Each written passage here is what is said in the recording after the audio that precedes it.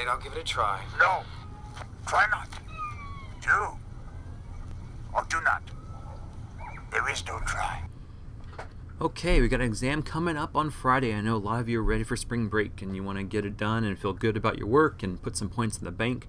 I think this exam is a great opportunity if you're working hard. I know many of you are, to show me what you can do and show me that you can master this and do really well, and I hope you do. Okay, so let's go ahead and jump in. First thing I want to say though is some of you are asking about test taking strategies, and one of the best ones I can give you is, you know, if you get the first exam on the first problem on the exam and it looks kind of challenging, you're not sure, just flip through the exam. I'm sure there'll be something that you can find that you studied and you can just knock out and be confident on and solve it and be happy, and that's a great way to start an exam. You want to start with confidence building, right? So if you can find a problem that you can just tee off on and just knock it out, that might give you insight for another problem, and then move your way through the exam and solve the problems you know, and maybe leave the ones you're less certain in terms of solving approaches, leave those towards the end. Now granted, you don't want to totally not do anything with them, but I highly recommend doing it in the order that builds your confidence and helps you feel better about what you're doing. So I used to do that because I used to get a little bit nervous about test taking, and so if I found one that was difficult, I'd move on and come back to it. So hopefully that helps some of you. But look at this first problem here. So this is one that I hope is very familiar to you at this point. This idea of calculating the pH for a buffer, right? That's something we've done quite a bit here. We've done it both on its own and within the context of acid-base titrations. And here you're given a buffer with 150 millimoles of acetic acid, and you know, it doesn't matter what you're given here. I could have given you molarity, I could have given you moles, it doesn't matter. You know, you can figure this out. So there are 150 millimoles of acetic acid. I don't like writing acetic acid out every time. I think there are better ways to spend your time on an exam, so I will just call this HA. You could call it whatever. You can call it H-Bob, H-Rick, whatever you want to call it. I don't care. HA is a great way to save some time. I'm also given 150 millimoles of the sodium acetate, which if you realize here, number one, don't be distracted by the spectator ions, but acetate, right, is an anion, and that is simply the conjugate base of acetic acid, and we can call that A minus, or whatever you want to call it. I don't care. You can be creative. And then we realize that the total volume is half a liter. You know, since we got millimoles, I'm just going to go ahead and get rid of that and say I'm not going to be distracted. I'm just going to call that 500 milliliters, because millimoles over milliliters gives you molarity, and that's really important. Now, you're also given a Ka, which tells you a couple things. Number one, it tells you that this is a weak acid, and that's really important. The other thing it tells you is maybe how you think about the chemistry here, because that's what you really have to zero in on when you're given one of these word problems, is what chemistry is going on. Well, in this case, you know, we've got the weak acid here and the conjugate base. We could write an equation with either of those, and that's fine because they're both in the solution. Oh, wait a minute, they're both in the solution equal amounts. Some of you probably know right away how to solve this problem, and that's great. But for those that don't see that shortcut, let's think about this. Well, if I'm given a Ka and a weak acid, well, I can go ahead and write that chemistry right away. So let's go ahead and do that. HA, right, is the weak acid, and that's in aqueous solution, which means it's going to react with all the water that's around. Plenty of water, right? And since it's a K value that's kind of small, that's equilibrium, right? It's definitely not a one-way reaction. And that's going to give us your conjugate base, which is really important. And since it's a Ka, we better get some hydronium, and that's critical. So the second reason I might write the chemistry like this is I don't have to find a Kb, right? If I write it with the conjugate base chemistry, I've got to find the Kb because I'm going to be producing hydroxide. And the other thing, I'm looking for pH. So if I'm looking for pH and I can find hydronium, I'm off to the races, and it's really easy to solve. So there's a couple of reasons to think about the chemistry kind of based on the Ka you're given. It might be helpful, especially if you got both in solution and it doesn't matter which one you solve for. So the next thing I'm going to do, I'm going to go ahead and solve my ice problem, because I've got an equilibrium set up here, and I'm going to try to remember that these are for molar concentrations, right? Ice is for concentration, really important. And I started out with what? I started out for the acid, I started out with 150 divided by millimoles divided by 500 milliliters, and if I do that math correctly, I hope I get 0.3, right? I'm going to go ahead and put my units there. Water, don't care. Doesn't factor into the equilibrium. The conjugate base, well, I got to also have 150 millimoles, same volume. Look at that. Some of you are just already saying this is an easy problem. I can tear this up, and that's great. And then I've got 0 hydronium. There was none added here, no extra hydronium. So we know it has to shift over to the right because there's 0 hydronium. So I'm going to go minus x plus x plus x. There you go, pretty easy. 0.300 minus x, 0.300 plus x, and that's because the stoichiometry is 1 to 1. 0 plus x is x. Good. I apologize, my voice is kind of going out. I think I'm getting some allergies, which is no big deal. Okay, bear with me there. So we got 0.3 minus x, 0.3 plus x, 0 plus x. We're all set up. That's great. So now we can solve for x. We can use the Ka. I typically like to write out the chemical species involved, and these are at equilibrium concentrations, right? Whenever you write a K, that is at equilibrium. I know it has the same algebraic form as Q, but Q is at any other condition, right? Whereas K is at only equilibrium, and that's really important. So I write that out. And then let's see, what do we got here? Let's go ahead and throw the numbers in there now from our wonderful ICE table. ICE tables are so awesome because they help us avoid mistakes. There we go, 0.300 minus x. And since K is kind of small, we can probably make our little assumption here that x is small compared to 0.3, and then we can write it out like that.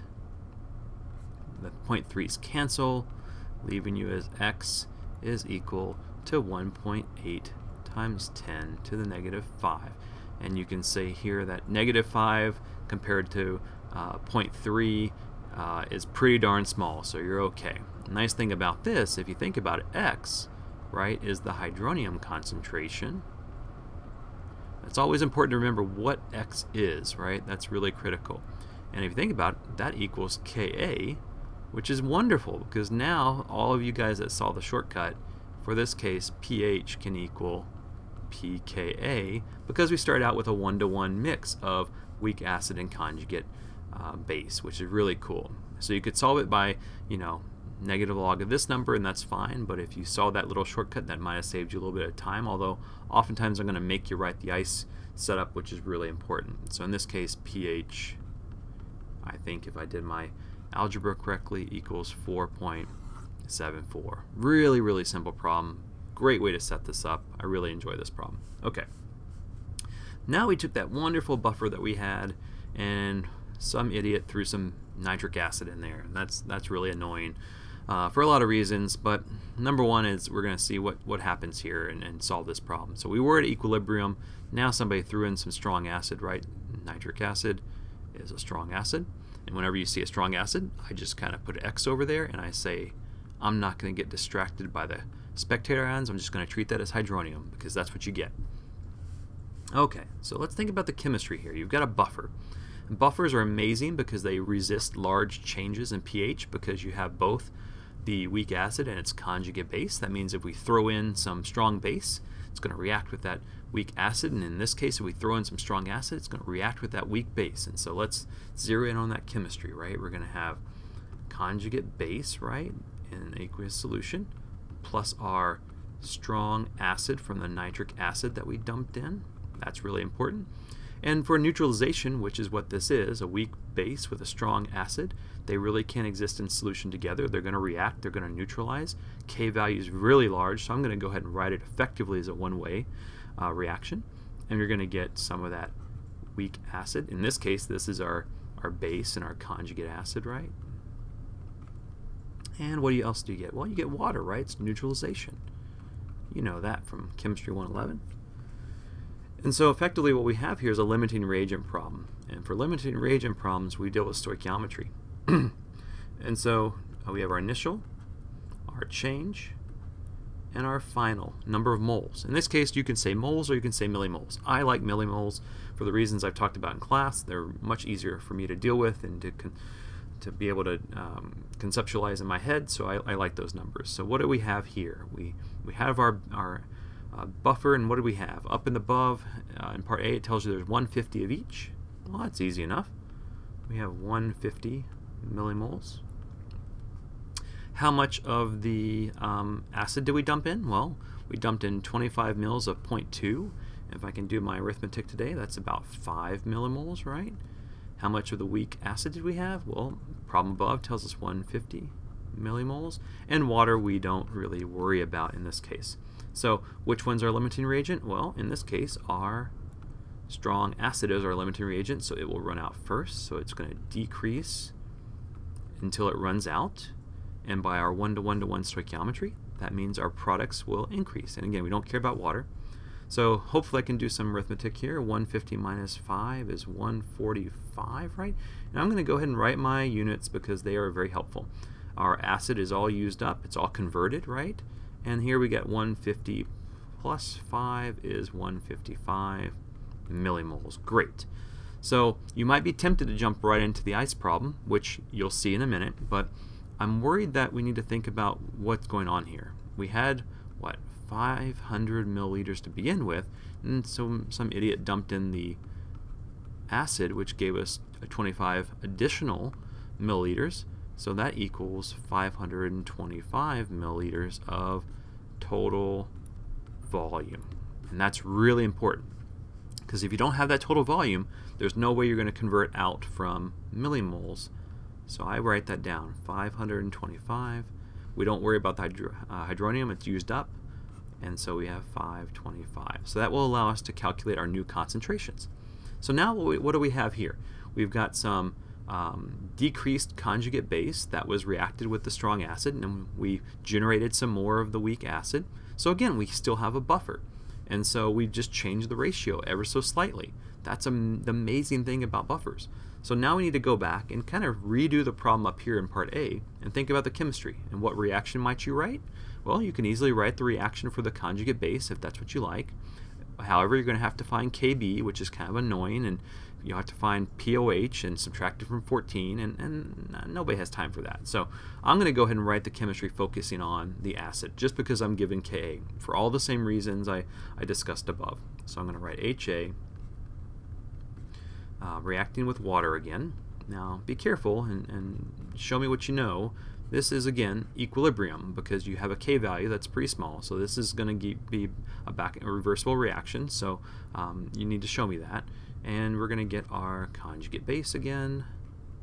And since this is Ka, some nice hydronium, right? And that's really important to write all that out. And so here we can now write our ice setup, right? No problem there. And again, I'm going to remind you with the brackets that we're dealing with molar concentrations, not number of millimoles. And so what do we need? We need to know the concentration. And so we can just take 155 here, right? Because this is going to be the weak acid. And so 155 divided by 525 is going to give me something on the order of 0.295 molar. We don't worry about water. And then we've got the conjugate base in solution. There we go. And that concentration is 2.276 molar. And we don't have any hydronium because it was all used up. So we're reestablishing equilibrium, and that's really important to think about it that way. So we're going to go minus X here, plus X here, because we have to generate at least a little bit of hydronium, reestablish that equilibrium, and so very simple. 0.295 minus X, 0.276. Oh, my pen's getting kind of weird there. Sorry about there you go. Kind of hard to see that. And then X. And we solve it effectively the same way we did way up above. I'm going to bore you and write the actual expression because I think that is really important to understand what is going on. It's also a great way to get some partial credit if you blow the mathematics.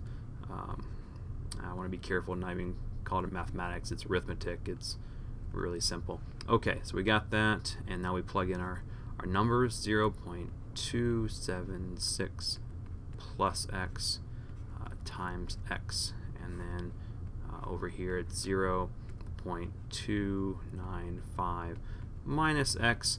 Now here again our K is small, so we can make the approximation that 0.276 compared to X is pretty big, or rather X is small compared to that value, so we can just put this in like this. 0.295 is big compared to X, or X is small compared to that, and that equals our our 1.8 times 10 to the negative 5. And now you just really plug it in, solve the ratio. I think I ended up getting, what did I get here? I got x equals, and again, I will bore you again by writing the hydronium concentrations, what x actually is, because you need to remember what x is. And I get roughly about 1.92 times 10, what is this, to the negative 5th, I think. Yeah, probably so. That's a molarity. Your pH then can be determined directly from that, which gives you a pH of, wow, and this is something to think about, right? We added some strong acid. That means the pH should go up or down. Well, if you're adding acid, the pH should go down. So in this case, when I calculated, I think I get 4.72. Wow, look at that. I went from 7.4 to 7.2, and that, if nothing else, really shows you the wonderful ability of a buffer to resist large changes in pH, because, well, I don't need to tell you, because we'll solve the problems below to demonstrate it and show you some numbers. I'll show you the science, right? So here we can say, all right, well, what was the pH change between part A and B, right? Well, it was modest, and in fact, if we sit there and say, okay, well, 4.74 minus 4.72, there we go. I think I get a whopping, it went down, right, by 0.02. So that is small, right? And that's the amazing thing buffers do, is that they resist large changes in pH because, well, we'll get to that in a minute. What is the pH of half a liter of DI water? Well, many of you could just sit there and write 7.00, and why is that? Well, it's based on kW, right? You remember that by kW, the concentration of H3O plus, right? I'm not going to say equals, it's a consequence of, that equals 1.0 times 10 to the negative 7, right? Because the kW is what? That's equal to the concentration of H3O plus times the concentration of hydroxide, and you know that's equal to 1 times 10 to the negative 14. So, you know, probably overkill. DI water, neutral, 7.00. There you go. Now, here's the fun one. What if we threw that same amount of strong acid, and I'm gonna write that as H3O plus to avoid any problems, into just, instead of the buffer like we did above, just half a liter of water? Well, in that case, we can do it pretty simply. We can say we have 5, right, millimoles of hydronium.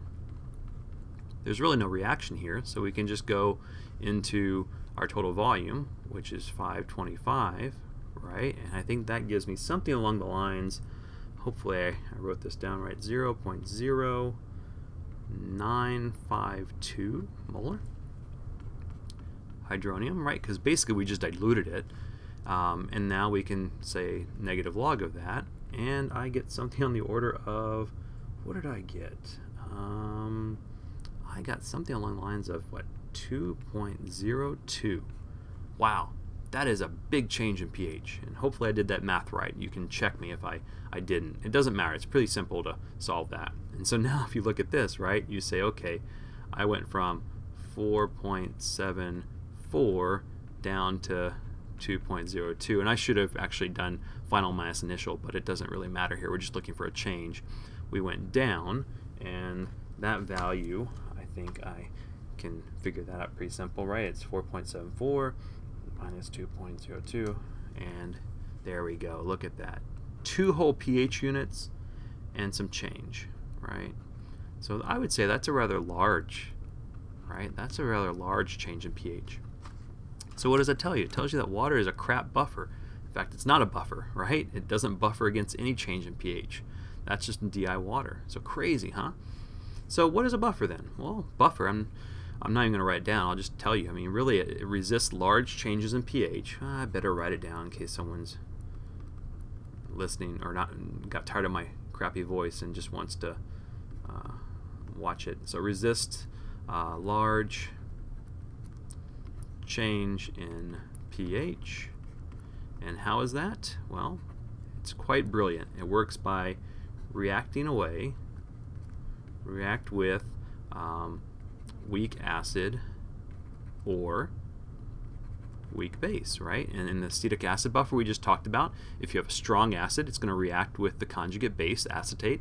If you dumped in some base, it would react with the acetic acid, the weak acid. And you have very small amounts because all you're doing is really shuttling back and forth, right, upon the addition. And so you're changing the ratio of these. And as long as you don't break the buffer, that is, react all of one of these or the other, you're in good shape. And so it's really quite amazing. Buffers are just so central to the fact that we can survive as organisms. It's important to the environment, to the soil, to growing crops, to feeding the world's population, you know, all kinds of things. I mean, buffers are just amazing. If you think about blood chemistry, all kinds of just, you know, I wish we could do a whole couple weeks on buffers, but we just don't have that time. So anyway, I hope that's good for you, and that's our first page. Sorry we're running a little bit long, but this is something that I think is really important. So if you want to, you can just skip along if this is the easiest part for you. Next question here, moving right along. It says, which acid here is stronger? We have chlorous acid or hypochlorous acid, and this is really a simple one, right? Because all you got to do is look at the Ka. In this case, Ka is 10 to the negative 2, 10 to the negative 5th. That means that HClO2 is strongest, or stronger, since there were two, right? So that's the easy part. You're just looking at the Ka. Bigger Kas, right? Bigger Ks normally favored products more, and so if this one favors products, it's going to generate more hydronium, and that's the stronger acid. And so remember, we talked about this idea, and I'm not going to draw the whole Lewis structure here because I don't want to belabor the point, but remember we talked about these oxy acids, right? Here we have the chloro rather in the middle of two of these, and then in this case we've got a chloro and one oxygen. We talked about this idea of more oxygens, right? So more oxygens increase acid strength for these oxo acids, right? And that's really important to remember. And so why is this, right? Well, we can treat, you know, if you think about it, right, you're going to have this group, and this group, right, and this is kind of goofy, but we're going to have our oxygen. I'm not going to draw a Lewis structure because I told you we don't have time to do all that, but basically you've got this big thing attached to a hydrogen. And this is our hydrogen that's going to be polarized with plus, and then this big group here, I'm going to say, is polarized with negative, right? And so the more oxygens that we have, the more electron density, the more electronegative this group is, the more it's going to polarize, which means makes this kind of more proton-like in a way. It's making it partially positive, which makes this bond weaker. And if this bond is weaker, it's easier to break. And if it's easier to break, it's a stronger acid, and that's really important. So if you compare that to the hypochlorous acid, there's only one oxygen, and only one oxygen doesn't give you as much polarity difference, and so that dipole is really important. The more electron density you shield or you pull away from that hydrogen, the weaker this bond becomes, and the easier it is to pop off. And if it pops off more easily, it becomes a stronger acid. So it's in your textbook, it's in your notes. Make sure you go read that if you're a little bit confused, but I think it's pretty straightforward. And again, you don't have to, you know, draw your Lewis structures from 111 here, but I think it's a skill worth revisiting if you can't. So here we have another one.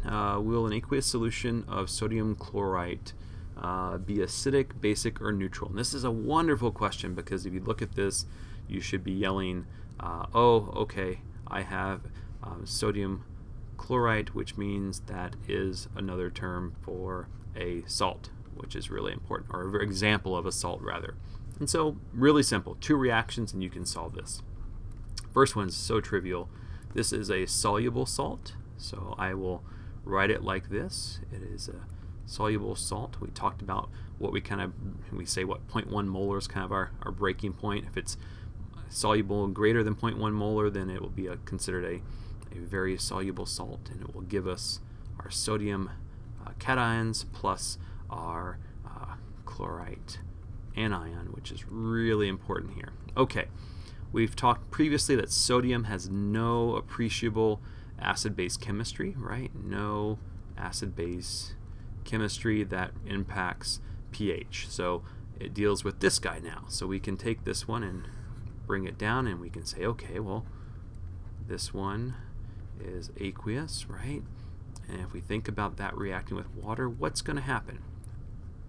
Well, let's say you didn't know. Well, this one, does it have any protons or hydrogens it can donate? No, it does not. However, it's an anion, and I bet would like a proton back. And so we can sit here and say, this looks like a conjugate base to some weak acid, and sure enough it is. There we go. We talked about it in the previous example. You've got this one, and what else do you get? Because if you just look at that, you might say, oh, it's an acid, game over. No, no, no, no, no, be careful, be careful. Here we've got to realize that if this guy takes a hydrogen from water or a proton from water, what is left? And what is left is really quite critical. It's hydroxide, right? And why is that? Well, if this is a weak base, right, then this is going to be its conjugate acid, and then water was our weak acid here, and this is our conjugate base. And so what dominates the pH here? If you had, you know, I was yelling at you, what, circle one, what's going to dominate the pH? Well, it's hydroxide. And if that's the case, if you have excess hydroxide, that should lead you to believe that this salt, when dissolved in water, will be basic. And there you go. All right, this next one here, what does it say? It says, predict the pH of a solution formed by dissolving equal parts hypochlorous acid and sodium hypochlorite. Note that the acid gives us a Ka value. Circle one of the pHs. Well, this is laughably simple. We did this one basically up above for number one when we talked about buffers. This is really a buffer, right? We've got a weak acid, which I will again name HA. And then you got the sodium hypochlorite. I'm going to get rid of that. I'm going to get rid of the sodium, and that is going to be my A minus, right? That's the conjugate base. We've got a weak acid and a conjugate base. That's a buffer. And so let's just take one. Since I'm given the Ka, I'm going to go ahead and write out what I have here. I'm going to write HA, right? That's what we said, and that's aqueous. And it's going to react with some water, right? That's important. Just like above, we've given a 10 to the negative fifth, so it's reversible. We're going to get our conjugate base, and that is dissolved in water as well. Plus what? Well, it's an acid, it's a Ka, so we better have some hydronium. And you could sit there, and I'm just going to go ahead and work this out, right? I'm going to say that we're going to deal with some molar concentrations. You'll say, oh, but Dr. Porter, there are no numbers given. What do I do? Well, you know what? My favorite number is 1. So let's just throw in 1, and it's equal amounts. I'm going to make it 1 molar because I say so. And there we go. You could have picked 42. You could have picked any number you like. It doesn't matter. And so you need to make some hydronium here. So it's going to be X, 1 minus X. Man, look at that. Plus X, and then 1 plus X, and then this is X. And I'm going to write my K value to earn some extra partial credit in case I didn't know what else to do. I'm going to write that in all over my, oh, I should probably be more careful, or these have to be the equilibrium concentrations, right? Really important, almost forgot that. And that equals what? That equals 1 plus X over X, or times X over 1 minus X. 1 is a pretty big number, that's negative 5. We can probably do our approximation here. 1x over 1, easy enough, equals 3.0 times 10 to the negative fifth, which you've already realized is the Ka. So in this case, pH equals pKa. And why is that? Because the hydronium concentration equals Ka. And I'll go ahead and write that down. There we go. So if we do this, I think I get something along the lines of, oh, what is this guy? This is, oh, I don't know. You could crank it out if you really wanted to. I get 4.52. But even without doing this value, you could realize that if you just kind of spot check the 10 to negative fifth, you can tell the pH at pKa is going to be around 4.5. And so you'd say, okay, well, in this case, this is acidic. And remember that neutral is 7, alkaline is over 7, so acidic is below 7. And this is probably a long way. You know, you throw in some complete sentences here. You know, the idea of the fact that you have a buffer formed by equal amounts of the weak acid and its conjugate base. Its Ka value is 10⁻⁵, which indicates that it will be an acidic buffer. So you can explain it on your own time, but it's pretty simple here. Again, I just like to showcase the ICE method one more time, but make sure you throw some explanation down as well. All right, here's kind of a goodie from the past. Dr. Weiss covered this material, and it was really important, this idea of Le Chatelier, right? And so if you're thinking about our process and you want to increase or decrease a certain favorability of a product or reactant, really important. And I'm going to go ahead, and since this is a K, I'm going to do two things. I'm going to write the expression for the K, and I'm going to say, okay, what is important here? Remember, the solids do not factor in to the K value. So products over reactants, right?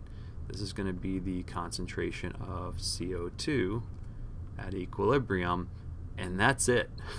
Right? There's nothing else here, so that's really important. However, I do like to think about the thermodynamics here. Endothermic means that what? Well, heat would be a reactant, right? That's we talked about this in the last unit. Delta H is positive, right? That's really important. So that means heat is a reactant. Sorry, heat is a reactant. I put in the right spot. I misspoke. I hope you get the idea. So heat is a reactant, really important. So what are some things that we could do here? Well, you might be tempted to either add or subtract some of these magnesium species, and you'd be wrong. You'd be wrong, and you lose some points, and you'd be sad. And you don't want to be sad during spring break, so don't do that. But we could do what? This guy's a gas. We could remove CO2, right? If we remove this one, it will shift, the reaction will have to shift to products to reobtain equilibrium, and that's important. What else could you do? Well, CO2 is a gas, right? You could increase the volume, right? And that's really important because you can think about Dr. Weiss's discussion of the effect of volume changes, and that's important, so you can think about that. You could also think about the pressure changes that relate by changing the volume, so that's important. And then finally, a couple of different ways you can explain this. Number one, you could say heat is a reactant, so you could say raise the temperature, right? Because if you add heat, you add energy in the form of heat, that's going to push the reaction over here, right? And that's important to reestablish equilibrium. And really, the underlying note there is that by increasing the temperature, what have you done? You've actually changed the K. And for endothermic reactions, if you increase temperature, the K actually goes up. And if the K goes up, what happens? That favors products, and that's really important. All right, number 6, moving along. We're almost getting there, almost page 2 done. Titrations, right? So here we've got a weak base being titrated. Oh, HCl, that is a strong acid, right? And we can think of that as hydronium. I just write that down. And so if we've got a weak base, and this is titrated with, means that's in the burette, right? So we got our little flask with some weak base, and we're going to dump in strong acid. So before we add any acid, right, so there's no acid, what determines the pH here? Well, this is nothing more than a weak base problem, right? So ammonia, the weak base, is what's determining our pH. And in this case, if we have a weak base, that's still going to be basic, and there you go, over 7, right? Now halfway to the equivalence point, what are you going to have? Well, you're still going to have some weak base, but you're also going to have some conjugate acid. And what do these look like? Well, you're going to have the ammonia. However, you're also going to have equal amount of NH4+, right? And that's going to be basically, sorry, no pun intended, that's going to be an alkaline or a basic buffer, which will still be above 7. Really important. However, at the equivalence point, what happens? All of that weak base now has reacted. So all you have left over is the conjugate acid, in this case, NH4+. And so you've shifted down to acidic, because if the conjugate acid is the only thing in solution, that's going to be the dominant species, and that's going to actually generate some hydronium, which will be an acid. And then finally, after the equivalence point, the only thing that matters is that you've got excess hydronium left over because you've added too much acid, and that's clearly going to be acidic. And so very, very simple here. This relates directly to the handout that you had earlier about titrations, and so I hope you take a look at that. Okay, moving right along. Okay, we've got some salts here. In this case, we've got some salts that are not very soluble. And so how do you know that? Well, wow, you're given a KSP value, right? That is tiny, 10 to the negative 12. Okay, so we call this typically an insoluble or sparingly soluble salt. So before you do any math problems, you want to go ahead and write out the chemistry involved here. So this is silver carbonate, right? And that's a solid. And when you write a KSP, you break this up, and this is really important. You're going to have 2 silver ions, right? And you're going to have a single carbonate. And that's really important because they are mismatched in terms of their charges. And so it takes 2 silvers to neutralize, or electronically neutralize, not acid-base chemistry here. Well, I guess there is a little Lewis acid-base chemistry here, but let's not worry about that right now. You've got some silver plus. You need 2 of them to form a neutral compound with the carbonate. And so let's go ahead and jump in. Our ice setup, just like we did before. And again, this is going to deal with molar concentrations. Now remember, this guy's solid. We don't worry about solids in the equilibrium expression, and that's really important to remember. So it makes our lives very easy. And here we say, well, we want to find out how much is soluble in DI water. If you have DI water, you initially have 0 of both of these, which means reaction is going to shift to products to reach equilibrium. So we're going to go up, and I typically write S for molar solubility, and this one's going to go up by S. And it's really important that you look at the stoichiometry here, 2 to 1. You get spoiled with acid bases, right? And you think 1 to 1 to 1, and that can burn you here when you deal with salts that have variable stoichiometry. So at the end here we have 2S and S. And so now we can write this out. I always write it out from the beginning. KSP equals the silver concentration squared, right? Because there's 2 mole ratio. The ratio is 2 to 1, right? Times the carbonate, and that's a 1. You don't have to write the 1 there. And if we plug this in, we get 2S squared times S, which equals what? Now remember, when you do this exponent, you've got to distribute it into both, right? So this becomes 4S squared times S, which I typically write stepwise is 4S cubed, and then that gives you your mathematical value here of 4.8. Sorry, I swapped them. Do that sometimes. 8.4. That's correct. Times 10 to the negative 12. And the way I do it is I would divide both sides by 4 and then take the cube root. And if you do that, I think I get 1.3 times 10 to the negative 4th molar, which equals S, which is the molar solubility. Check my math just to make sure I didn't mess up there, but that's pretty simple. So that's the solubility in DI water. What is the solubility in a new solution? This is not DI water, and in fact, it's actually a solution that has both silver and nitrate. And so let's go ahead and still write the KSP, right? So we're going to have silver carbonate, right? That hasn't changed. That's a solid, and it's in equilibrium, right? And we're going to have 2 silver plus ions, just as we did up above.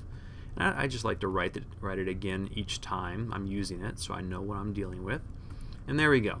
And you can anticipate the ice setup that's coming, because we're dealing with the solubility of this sparingly soluble salt, and we don't worry about the solid because it doesn't impact into the equilibrium expression. Now here you're going to say, okay, you might be tempted to say 0, but is there a shared ion here? We've got silver here, and we know this is a nitrate, and a nitrate is soluble. So I typically rewrite this to tell me I have 0.1 molar silver, right? Because this is a 1-to-1 salt. I also have 0.1 molar nitrate.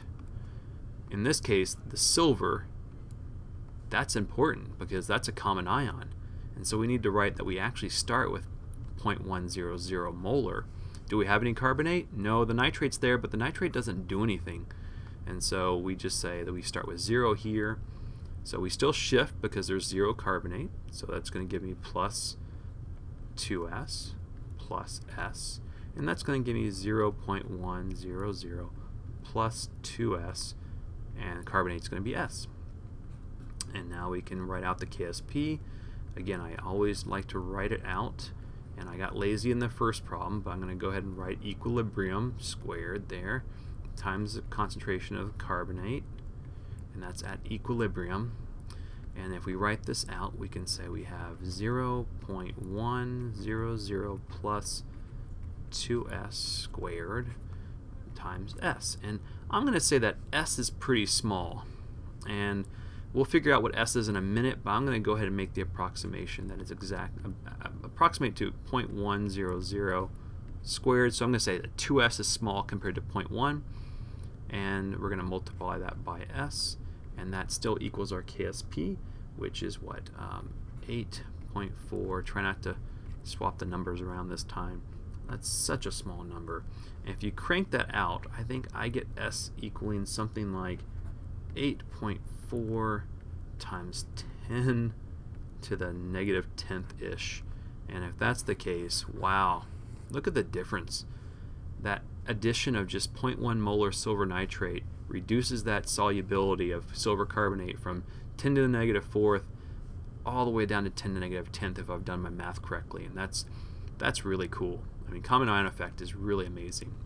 Okay, and this last one, right, is a little bit of a flashback because it covers some of the stuff we did really early in the unit and maybe a little bit rusty for you, and so be really careful here because I think this one can really get you into some trouble if you're not careful. And so it deals with this equilibrium between nitrogen monoxide, the diatomic nitrogen, the diatomic oxygen. So before you even do this, I kind of want to read the problem a little bit more carefully here before you jump into an ice table, which is probably the first thing you're going to do. And you could do that, but you might go the wrong way. And so I'm going to look at this and say, okay, we've got 0.2 mole, and that's important. It's not millimoles, that's moles, which means we need to think about our final volume in liters. We got 0.7 moles nitrogen and 0.7 moles oxygen, and it's in a 100 milliliter container, which I am going to go ahead and convert this one time to 0.100 liters. And that's really important because we need to convert these to molar concentrations. And what I'm going to do first is I'm going to go ahead and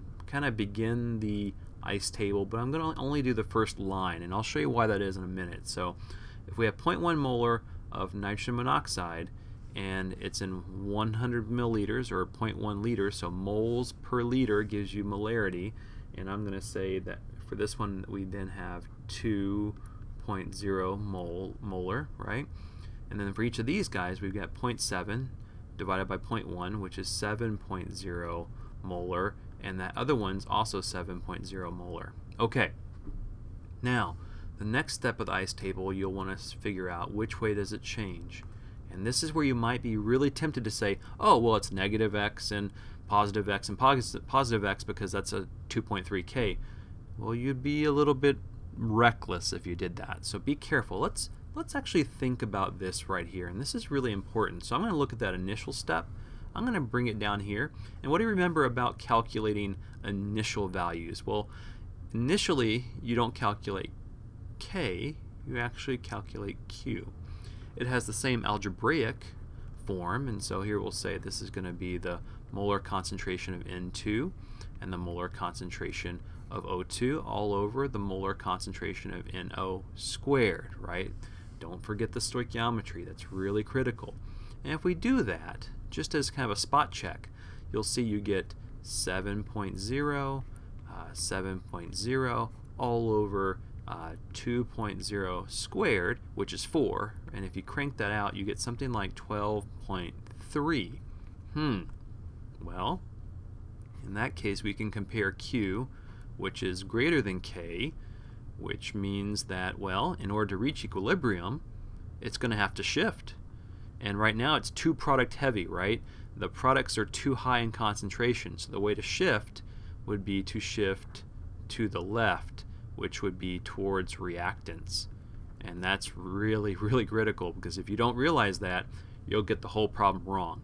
Well, actually, I'll take that back, because if you did do it wrong and you put, if you were tempted to put negative x, positive x, the math will actually kind of tell you, hey buddy, you're going the wrong direction, because you'll actually get a negative value for your molarity, which tells you went the wrong direction, which is kind of neat. But let's avoid negative molarities. That's not good. So in this case, we realize that we have to shift to the left to reach equilibrium, which means we will have to go plus 2x, right, because of the stoichiometry, minus x, and that's really important. So now we can actually finish this ice table, and at the equilibrium concentrations, you're going to have 2 plus 2x. Again, don't forget to carry that 2 down, and then 7 minus x and 7 minus x. Really, really critical.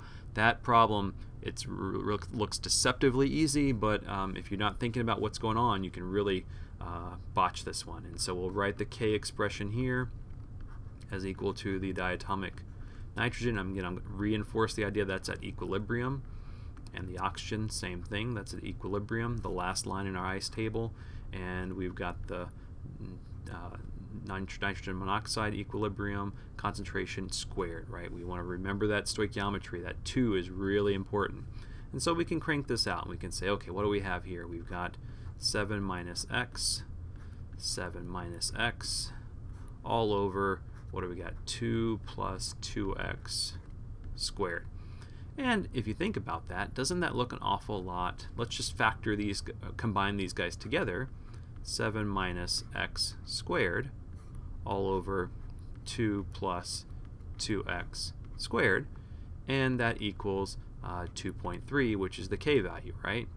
Now at first you'll look at that and say, oh no, it's a quadratic, what do we do? Let's cry. No, it's pretty simple. If you think about that, this is a perfect square, right? You just take the square root of that whole side, and what do you get? Well, it makes our life so much simpler. You get 7 minus x all over 2 plus 2x equals the square root of 2.3. And you can do that. That's not hard. That's not even a quadratic anymore. And so really simple. And I think if I do my algebra, now here you'll get a little error due to rounding if you're not careful. I think I got something like 1.0, what is it, 1.0, I don't know, 17 or something like that, molar. And then you just plug it back into the equilibrium concentrations, and I think I get something along the lines of 4.04-ish and 5.98-ish for both of the products. And so here you see, yes, they did decrease from 7 to around 6-ish, and this one went from 2 up to around 4-ish. And if you plug it in to check your work, right, because you can actually plug these equilibrium constants in to your value here, and you can actually figure out, am I reasonably close to our value? And I think I get like 2.2 or something like that, and it's just due to some rounding errors in the problem, or maybe I made a math mistake or something, but I'm pretty sure it's pretty close to here. So your numbers are pretty valid. And so really easy problem, but very, very easy to make a mistake. So I hope this helps you. I know this video was a little bit longer than I'd like, but I hope it gives you some good pointers. And so good luck on Friday. Come ask questions if you have them, and go see the nice tutors in the QSC and get extra help. But please, again, make sure to eat breakfast, make sure to get some sleep, because you don't do your best work when you're tired and hungry. So again, I know all of you can do well on this. You've been working really hard, and you can master this if you put the time in. And so I hope you can put some points in the bank, go into mid-semester feeling good about your work, and I'll see you in class, and I'm rooting for you, so do your best.